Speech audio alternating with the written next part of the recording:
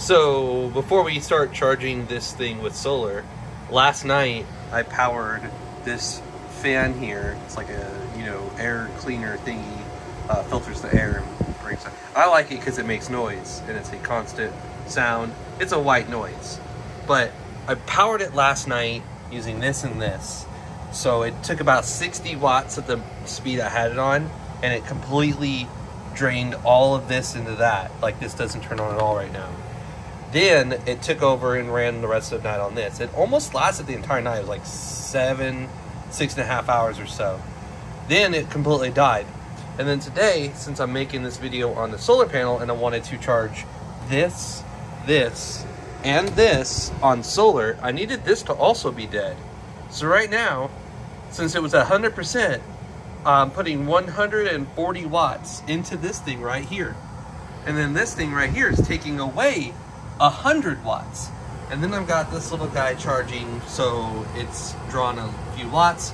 And then I got my iPhone charging. So now we're drawing 125 watts, and we're replacing 135 watts with this thing.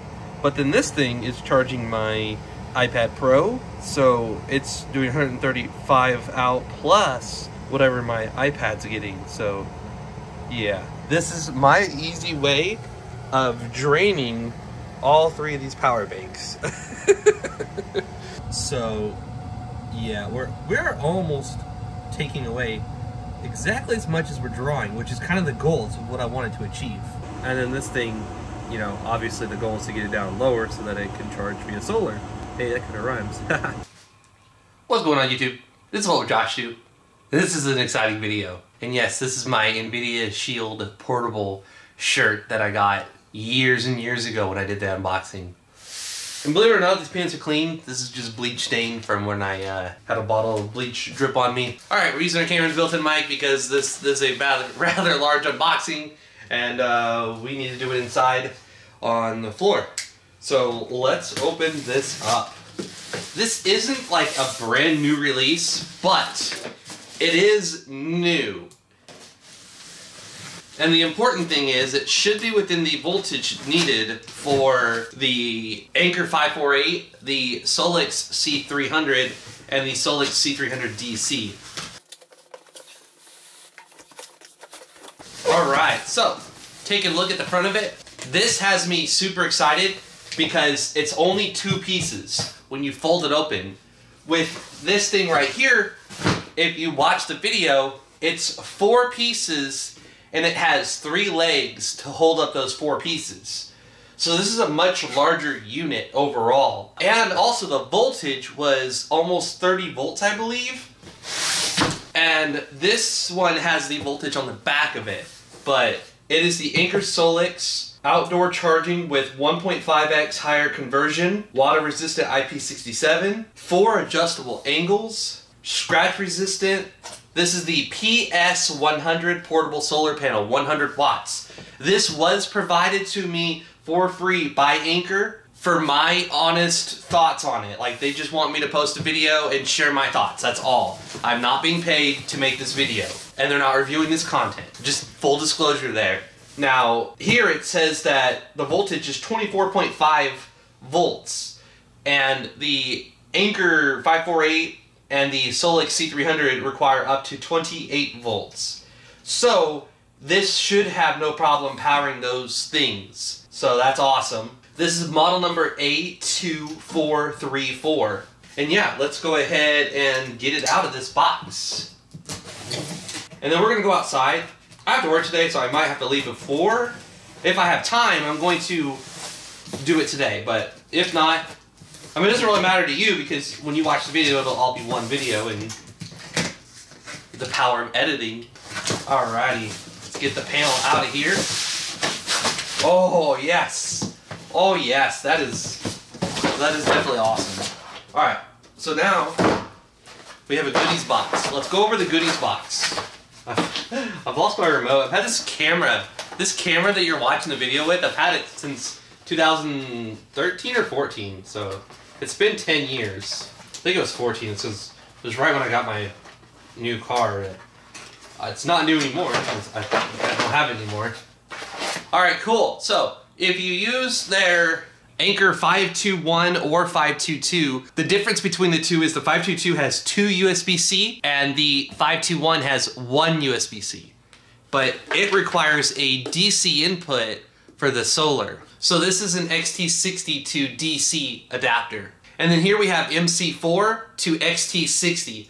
This is great. You love to see that. That's what's nice about the SOLIX C300 and the DC is it takes the XT60 instead of converting XT60 to DC and then these are just extension cables. So if you want your solar panel to be further away from your like setup, so basically like, you know, obviously outside and then run the cable inside, that can be further away using this extension cable.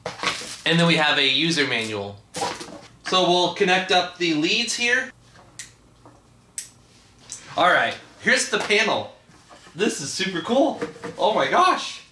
Oh, okay, that makes sense. That makes more sense. So you've got your leads here. This is gonna be your positive, and this is gonna be your negative. And then it just opens up. It's just a 2-folding part. Look at that. You got 1 part, 2 parts. That's it. That's it. So then you've got a leg here, and we're gonna adjust this by moving it up 1 slot. We're gonna do the same thing with this other one, move it up 1 slot. And then there you have it. This is what's so beautiful about this panel versus the other one, is it's just 2 parts. That's it. And then when you're done, look at this. Yeah, it's closed, it's done, it's over. That is so simple. Obviously, you gotta click these little buttons in to secure these from flopping around everywhere, but that was as quick. And then look at the setup, right? So let's see how fast we can do this. Closing it, done. Opening it up, done. That is, yeah, that is a much nicer setup than the old one. All right, let's go play out in the sun for a few minutes. All right, we're outside. I can tell you I'm enjoying this way more for setup than the other one. Not that the other one was difficult, I'm just enjoying it a lot more.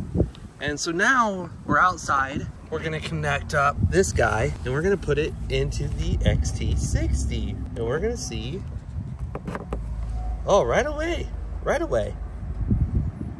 So what are we getting here? It's gonna create, oh, 74, 82, 83. So with this pretty good, I don't want to put my panel out on the road where someone drives by and runs it over, but this is sick, dude. This is sick. So we don't have the best sunlight right now, but it's definitely not bad either. And oh my gosh, it's just such a perfect panel. It's great. And we're getting 81 watts into this thing, 82. So with this current sun, if we get it for 3.5 hours, this battery will go from empty to full. That's actually incredible. That's awesome. And with a little more sun, we'll get closer to like 90, 95 watts and be able to charge slightly faster. But damn, that's awesome. That's freaking sick. And so with this guy, it's the same thing. So we'll just plug it in and the little light comes on and we're getting 67 watts right away, 78. That's super freaking cool. And then this thing right here is capable of receiving up to 60. I've seen it do 65 in my previous testing where the video is called Charging My Anker 548 in the Sun. So plugging that in, oh, it may not actually work with this one. So Anker support actually sent emails out recommending a panel from a different company that ended up charging this thing via the sun just fine. But it looks like, oh, it's up to 24 volts. Where did I see that? Right here. 24 volts, 3 amps for 60 watts max. This panel actually produces 24.4. So you don't want to use this with the Anker 548. Do not do that. With these, it literally says 11 to 28 volts. So we are within a safe range for the solar input on both of these. And you want to be careful and you want to absolutely make sure, because if you were to put too much volts into it, you could kill it. So you definitely want to be careful and not just plug in anything like I did. I really thought it was fine though, but clearly it was not. All right, let's see if we can adjust this panel and get a little bit better results. So we've got the sun, and then I don't know if getting it any lower or higher would be better. Let's adjust it one more and see if that makes a difference. This is just so incredibly simple and easy to do. All right, so we were getting 73 watts. So let's move it back. All right, so I also did the third one, or actually the second one. All right, we're getting even worse results. So let's put it in the, so we found out which one's the most ideal right now with where our sun's currently facing. And it's definitely this second one here. We'll remove it from this one and put it on the second one.